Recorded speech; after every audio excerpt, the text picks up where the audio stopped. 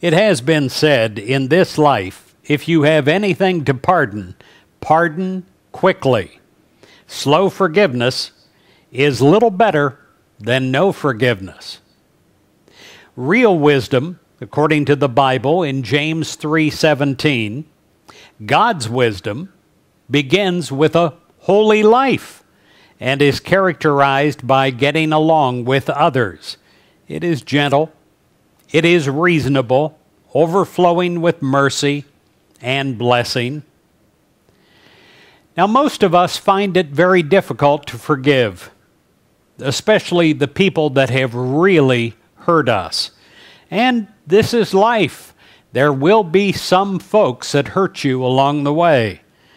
And when we find it difficult to forgive them or forgive them very, very slowly, well, that's too bad, because life would be much simpler for us and more pleasant if we could forgive people once and for all and be totally done with it.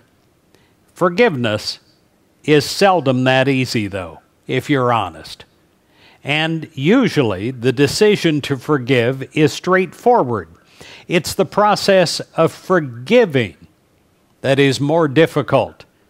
Forgiveness is a journey that requires time, perseverance, and prayer, sometimes daily, to remind yourself that this is the quest that you're on, to forgive once and for all.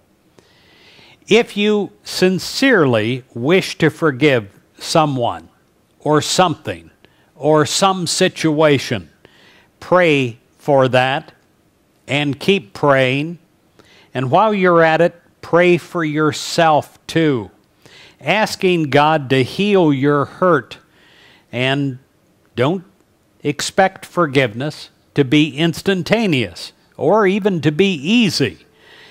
But rest assured that with God as your partner, you can forgive and you can enjoy a life of peace with those around you. In my seminars, sometimes I teach a holy word, and I want to teach it to you. It is a word that is based on forgiveness. Now, often we hear forgive and forget. Well, truthfully, you won't, because you have impacted so much power and emotion in thinking about the harm that it will always stay with you. But you'll get to the point, if you practice prayer and forgiveness, of this holy word being said in you. Here it is. Nah. It happened, but so what? I'm beyond that now. It's like thinking back on childhood and something that happened in the playground once upon a time. Nah. It has no power over you anymore. And therefore, it means that you're more powerful than the event, more powerful than the circumstance. You're better than that.